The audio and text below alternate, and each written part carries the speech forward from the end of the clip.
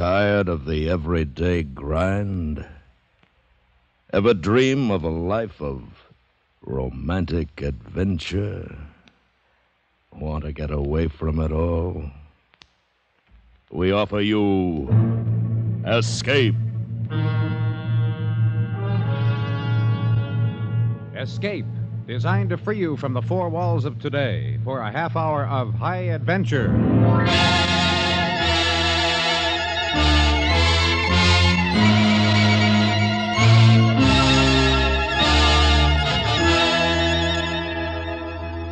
You are running over the fog-locked cliffs of Dover.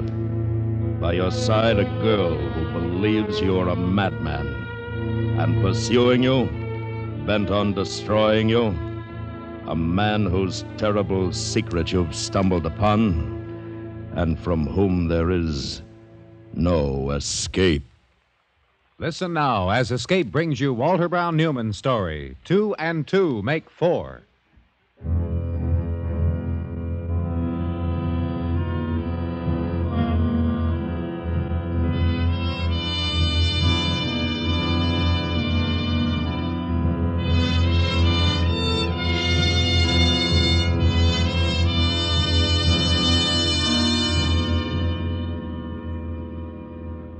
My head hurt. I sat up and opened my eyes. Fog all around, thick and close and still. I could see trees and a few yards of dirt road. My watch was gone and my wallet. Rolled, slugged and rolled and dumped. But where? I scrambled to my feet and I stood there in the ditch, suddenly worried about the time. It would be bad to be late going aboard. As for the ship sailing without me, I stepped onto the road. Which way led back to Calais? Someone was coming. Hello? Qui est là? Why don't you answer? I can't see. Oh! Down the road, then across a field, alongside a brook. I ran till I thought my lungs would burst. I stopped to listen, but the blood was pounding so I couldn't be sure I wasn't followed. I ran some more. The brook went under a small bridge. On it, leaning against the stone wall, looking down at me, was a girl with a knapsack on her back. I climbed up the bank. Mademoiselle, s'il vous plaît, mademoiselle. I'm sorry, I don't speak French. Did you hear those shots? Shots? A few minutes ago, right past my ear, almost blew my head off. Well, you should tell the police or something. I have to be going. I have a long way to go. No, wait a minute. Sorry, I really No, must... no, wait. What time is it, please? Well, not quite 6:45. The way it looks now, we'll have fog at least until noon. Noon? You mean it's 6:45 in the morning? Well, yes, of course in the morning. Well, I've got to... Hold on. Which way is Calais? Calais? Well, that way, about 20 miles. 20? I've got to make my ship. You mind if I walk along with you? Well... My name's David Parker. Mine's Haydock, Emily Haydock. I'm in the Merchant Marine, second mate on a freighter. You on a walking trip or something? That's right. I figured. The knapsack. American? Yes. Me too. I thought you were French at first. Why was that? Took it for granted. Most people in France are. Well, I don't understand. We're in England, not France. Why should you think that you... What do you mean, England? Didn't you just tell me we were 20 miles from Calais?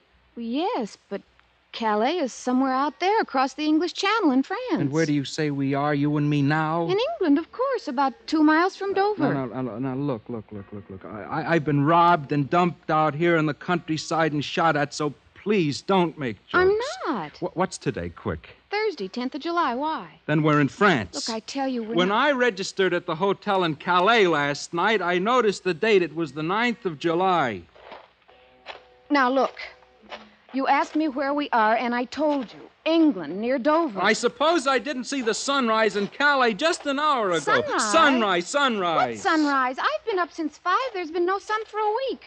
It's one of the worst fogs they've ever had. Oh, drop it, drop it. I tell you, I saw it. You're either joking or lying No, or wait crazy. wait a minute. No more of that lying, that crazy, do you hear? No more of that crazy.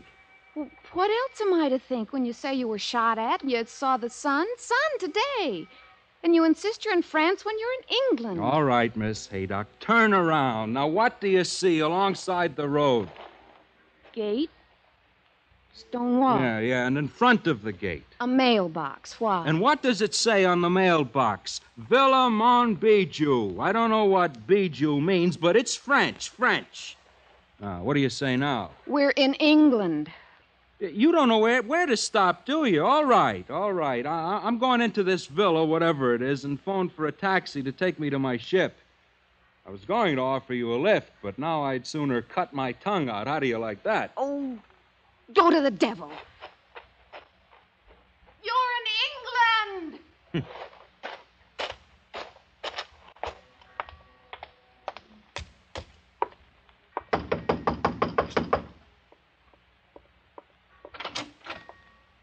Bonjour. Parlez anglais? Anglais compris? Say, is there anyone here who speaks English? I speak English. Oh, good. May I use your phone to call a taxi? Of course. Won't you come in? Thanks. I have no money on me, Mr. Putney, Dr. Putney. I haven't a penny with me, Doctor, but I'll be able to get some from the clerk at the hotel, and I'll send you whatever the call costs with the taxi driver. Oh, not at all. There's the phone. Thanks. Hello? Oh, come on. Service is always a bit slow at this hour. I'm sorry. The fact is, I got angry with a silly girl out on the road. Did you? Yeah, she tried to kid me. Well, the joke will be on her when she's trudging along the road and sees me riding in my ease to Calais. Oh, come on. Riding to Calais? In a taxi. I wouldn't have minded if she'd let the joke drop, but no, she went on and on about this being England and that I was crazy to think otherwise. Well, I'm afraid I don't understand the joke. I mean, this is England. Look, I don't find it funny, Doctor. I thought I made that clear. The next one who tells me I'm in England when I know I'm in France, I swear I'll take... You know you're in France? Yes. Yes. Sit down, young man. Isn't this France? England. Near Dover. How can I show you? Here's a copy of the London Times, yesterday's. Wednesday, July 9th. But the name on the mailbox, Villa Watsis, that's French. Most of the villas have names like that. Monbijou, Sans Souci. Still, it's England. Sit down. I'm a physician, and I'd like to ask you... Oh, no. Young man! Young man!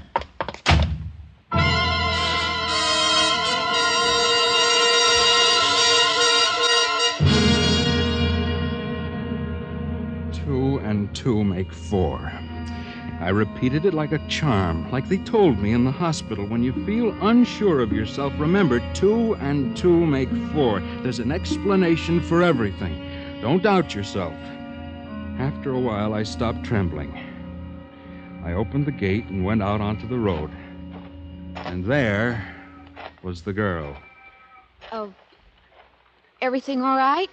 Did you come back to say I told you so? No, I thought you might need help. I thought that... Watch out, there's a truck coming.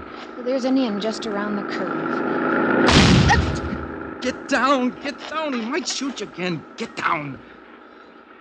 Mr. Parker, please, that was a backfire. That's all it was. Backfire? Of course. What else could it be? There's an inn just around the curve, and I have money. Wouldn't you like to have breakfast there and talk?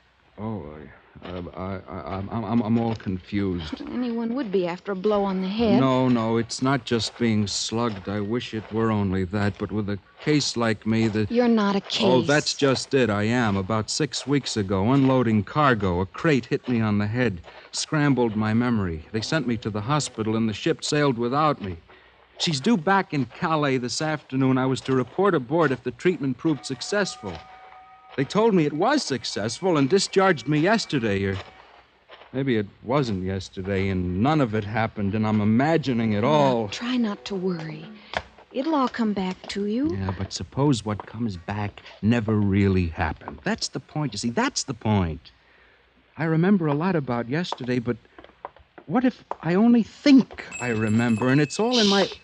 Now relax. We'll have breakfast in here. If you remember, you remember. Yeah, but do I? I recall leaving the hospital and going to a hotel. Then I went to an all-night restaurant, and I remember leaving a bar at daybreak. Oh, sit down, Miss Haydock, please. Thank you. Yeah, I remember all that clearly. But an hour later, I'm in England, and that's impossible. Well, you might have wandered aboard a channel steamer. Now, use your head. It's a 2 or 3 hour trip by boat. Well, an airplane then. Oh, excuse me. I thought perhaps you'd like your coffee now while waiting for breakfast. Yeah, miss, is there an airfield nearby? Oh, yes, sir, but it's not an object of interest for tourists today. Our churches is very nice, though. How far away is it, the airfield? Oh, you won't see no planes coming or going, sir. The BBC broadcast said no air traffic in or out of Dover for the 6th straight day. Oh, good morning, Mr. Smith Travers. Breakfast, Rosie? Oh, yes, sir. Anything else for the present, sir? No. No air traffic, 6 days in a row. You'd think that would teach 'em, but will it? I beg your pardon? I leave it to you. Is there any reason for maintaining this undependable method of transportation? A method absolutely at the mercy of the elements, when there's a cheaper, better, less bothersome, simpler, and always certain way of crossing the channel. You mean the boats? No, of course not. The tunnel, the channel, tunnel. Tunnel? Yes, of course. Rosie, I want coffee now. Right, Mr. Smith Travers. The Channel Tunnel. 20 miles through solid, impermeable chalk. In at Dover, out at Calais. Less than an hour's drive, no fuss. I never heard of it. Is it something recent? Recent? Oh, you're strangers here. Tourists, eh? Yeah. Well, you've heard of Napoleon Bonaparte? Oh, yeah. Yeah, he had it dug by the 6th Corps of the Engineers of the Imperial Army. Took them 3 years. All done in secret, of course, for a surprise attack on England. You mean to say there's actually a tunnel beneath the English Channel in use? Certainly it's in use. I've been through it scores of times. Business, you know. Import-export. Just drove back from Calais a few hours ago. Morning, Doctor. Good morning, Smith Travers. Just advising them to go by way of the tunnel if they want to get to Calais. Yes, of course. Much the best way. Did it in 23 minutes this morning. New carburetor, you know. Well, good morning to you, sir. Liss.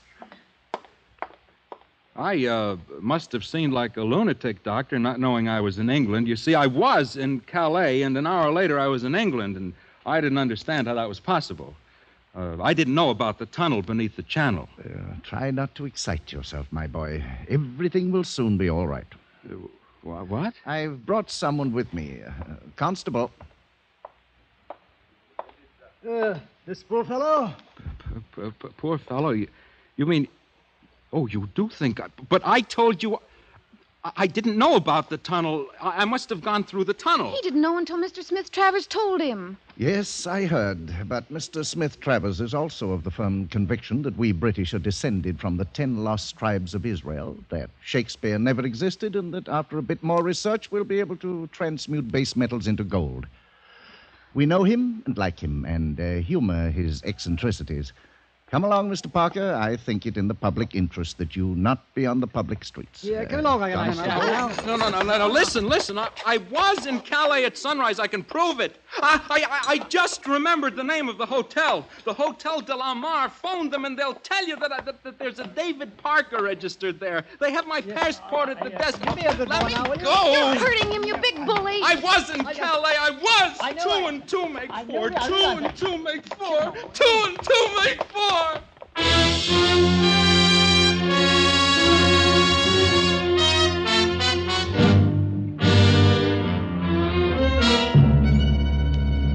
You are listening to 2 and 2 Make 4, tonight's presentation of Escape. Keep listening for the climax in tonight's exciting story on Escape.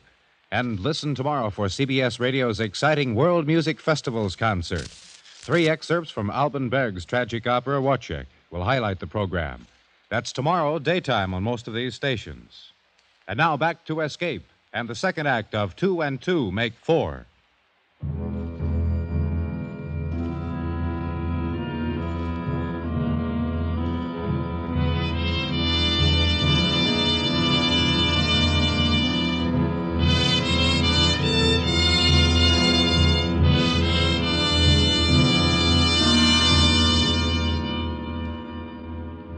They took us to a room in the town hall. Dr. Putney, it turned out, was not only a physician, he was the local magistrate as well. For more than 3 hours, he questioned Miss Haydock and me in turn. He made us repeat our stories endlessly, where she met me, how I behaved, what I said, what she said, and all the rest of it. It was almost noon before he was finished. And watching the clock on the wall, my ship coming nearer to Calais with every tick, I was almost beside myself with anxiety. You need care, my boy. Rest and help. Now, we've a fine institution in Folkestone near here which can give you that care. A few weeks, possibly days. Institution? Look, I've got to get to Calais. Miss Haydock, will you try to convince him it's for the best? There's nothing wrong with me. I'll try once more to show you reality, Mr. Parker. You say you were in France at sunrise. I do, I was. And you insist you were in England an hour later. Look, please, call the Hotel de la Mer in Calais. I checked in there. There's bound to be a record of it. That will prove I'm telling the truth. And if the call is made and it doesn't prove you're telling the truth, will you take my advice about the institution? Yes. Constable, put through a call to the Hotel de la Mer in Calais. Yeah, very good, sir. If the hotel bears out Mr. Parker's story, you'll let him go? Miss Haydock, if it turns out that Mr. Parker is right, but how could he be? 2 and 2 make 4. 2 and 2 make 4. What's that? Yeah, I have the hotel, sir. Use the constable's phone, Mr. Parker. I'll listen in on my extension. Hello, desk clerk. Hello. Hello. Hello. Is there a Mr. Parker registered there? David Parker? Parker? David Parker. Oh, oui, there was, but he has checked out since 2 hours ago. But, I mean, he couldn't have. You're mistaken. Oh, no, sir, I am not. Not if you mean that Monsieur Parker is an American seaman. I returned his passport personally when I paid his bill. I have the... I'm not even who I thought I was. All right, Dr. Putney, I'll go with you. No, wait. Before you do, let me speak to you in private, please. May we, Doctor? Would it be all right? I'll give you 2 minutes. Constable, we can arrange for an ambulance to Folkestone. Yes, sir. Mr. Parker. No, that's not my name. 2 and 2 make 4. Yeah. 2 and 2 make 4. Uh-huh. You must have faith in yourself. If you're convinced you were in France one moment and in England an hour later, then that's the way it was. But it's a physical impossibility. No, it's not. You could have come through the tunnel. There is no tunnel. If a tunnel is the only explanation for what happened to you, then there is a tunnel. 2 and 2 make 4. Yeah. You really believe my story? I believe you. All right, then. All right. What do I do now? You tell me.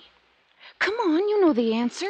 I find the man in the restaurant, the man who said there was a tunnel, Smith Travers. Right.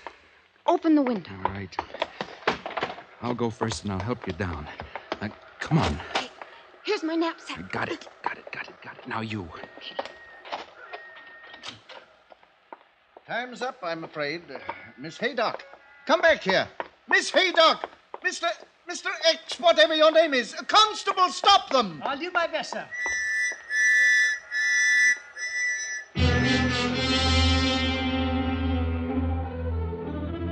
The fog hit us before we'd run 20 feet. We dodged around corners, then stopped at a garage and looked up Mr. Smith Travers' address in a directory. It proved to be a little villa like a dozen others I'd seen that day. There was no answer when we knocked at the door, so we waited. And before very long, Mr. Smith Travers drove up in a light truck.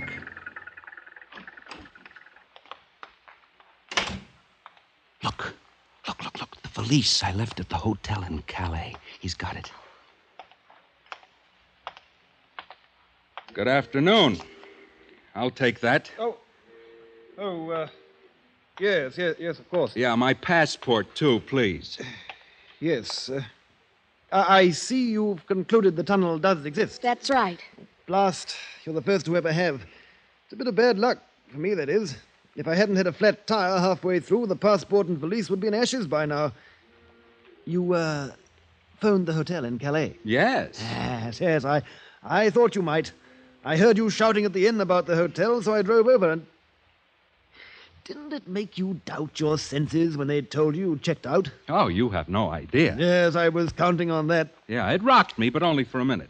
How the devil did you get in my machine in the first place? Well, the way I figure, I was knocked on the head by some thug and robbed this morning in Calais. Whoever did it may have thrown me in your truck to get me out of sight. I was never so surprised in my life. I mean to say, I skidded near Dover, sideswiped a tree, and heard the back door bang open. When I stopped and went back, there you were, lying with a bolt of my silk in your arms. Took my breath away. When you started to groan and sit up, I was beside myself. What's the matter? It just occurred to me, you're not English. A bad thing to have someone not in the government and a foreigner to boot to know about the tunnel. Security, you know. Do you mean the British government knows of the tunnel? No, it doesn't. No, I've sent letters to every prime minister since MacDonald, telling them about it. Charts, diagrams, descriptions. Useless. They think I'm a crank. I can't blame them. What would Mr. Eisenhower say if you told him there's a tunnel between London and New York? You see what I mean? You got acknowledgement just once. A CID man came around and blabbed the whole story to everyone. Told them to keep an eye on me as a dangerous lunatic. The only way to protect the secret after that was to ride it like a mania, so I told everyone too. Best security measure ever devised. Now, however, there are 3 of us who really know about the tunnel. It's awkward. I don't know what to do. Oh, I can tell you exactly. You're going to take me back to Calais and now, otherwise I'll beat you to a pulp. I ought to anyway, making me doubt myself as you did. Taking you into the tunnel. That might be the best way. We'd never tell anyone, I swear it. Here. I don't want you to see the entrance and exit, though. You'll have to wear blindfolds. Agreed. Now, let's get going, then. Yes, taking you into the tunnel is the best way.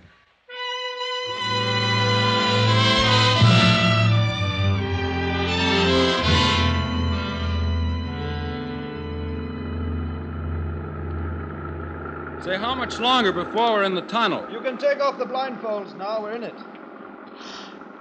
How wonderful. The tunnel? Yes, they did a fine job, the Sixth Corps. Fat lot they got for it. Boney flung them in the Russian campaign when they'd finished, and saw to it they all died. Best way of keeping a secret, eh? How did you learn of it? Reading in the British Museum. I was broke and unemployed. I found an old diary by one of the engineers. Investigated and found it was true. I wrote to the government, told them about that. Well, it was too good to let it waste, so I set up a small import-export business. Cheaper transportation gives me an edge on my competitors.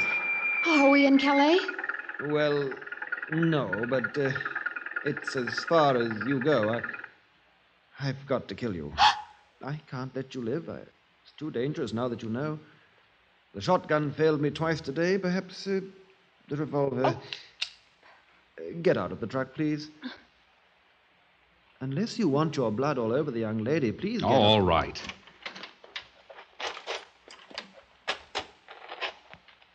Now, perhaps... Well, I won't think you cowardly if you turn your back. Listen... Oh, come now, no temporizing. Just take it. Yeah! Oh, dash it all.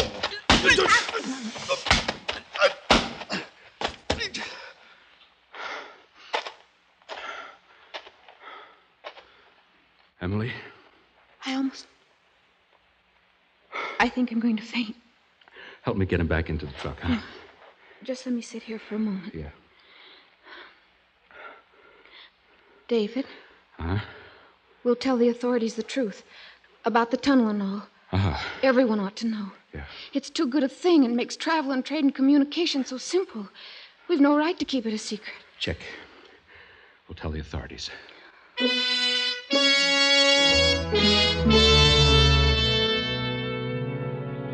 We came to the end of the tunnel at exactly 2 o'clock by Miss Haydock's watch. Time and to spare in order to board my ship. We left Mr. Smith Travers in the truck and made our way into what was apparently a small warehouse. And from there, through a door, we found ourselves on the corner of a street, much like any other street in Calais. A fog had rolled in since sunrise, as thick as the one we'd left in England. Oh, one moment. I want to make a note of this street, or we'll never find the tunnel again. Hey, you got a pencil? Mm-mm. Oh, never mind. I have one. There's no street sign. Oh, up there on the side of the building. They don't put them on lampposts like we do in the States. All right, I've got it.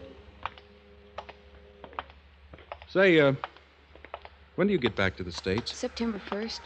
School term starts on the 10th. I teach kindergarten in Baltimore. Oh, we're supposed to put in at Baltimore Christmas week. Well, that's marvelous. We could have Christmas Eve together. Yeah, New Year's too, maybe. I'll look forward to that. You'll write. Meanwhile, won't you? Oh, of course. You know, I'll never be able to thank you enough for what you did. What made you believe in me so strongly? Oh, I don't know. You see, What's the matter? I'm not sure. We're walking toward the harbor. That's the trouble with a foreign city. You turn a corner and you're lost. And this dirty fog is so... Well, let's try this way. Would that be a policeman in the doorway? Where? Oh, yes, it is. Parlez anglais. A little. Which way is the harbor? Turn at the next corner, to the left, and walk 4 streets. Well, thank you. Oh, how do you pronounce the name of the street I've written here? Street? Yeah. It is no street. A street? What does it say? In English, this way to the air raid shelter. We have put them on almost every building in Calais. Air raid shelter? Then we'll never be able to find our way back to the tunnel. Eh? Gendarme, are you sure? But of course. As sure as I am that 2 and 2 make 4.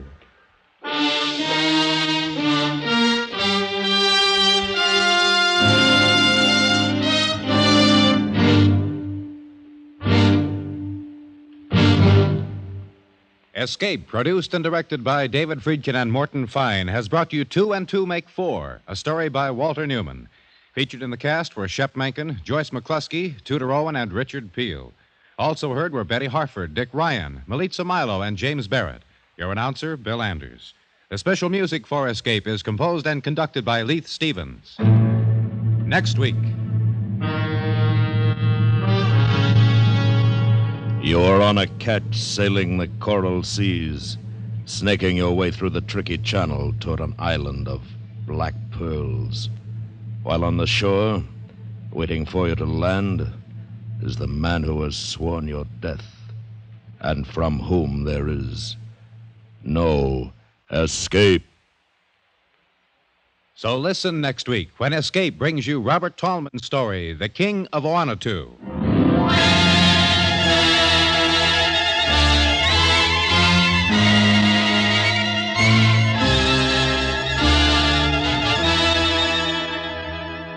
Stay tuned now for Night Watch, which follows immediately over most of these stations.